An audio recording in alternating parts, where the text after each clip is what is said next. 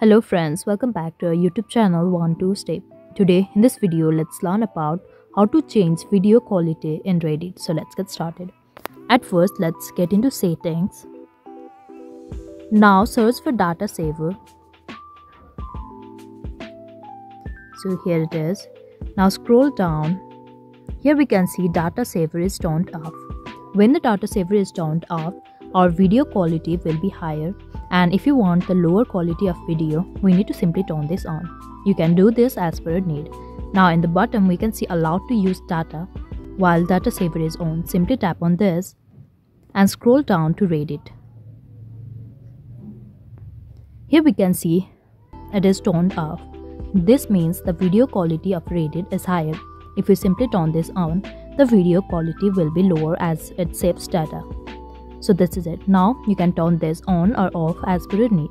So this is all we can do to change the video quality of Reddit. I hope you like the video. Please do like and subscribe. Thanks for watching.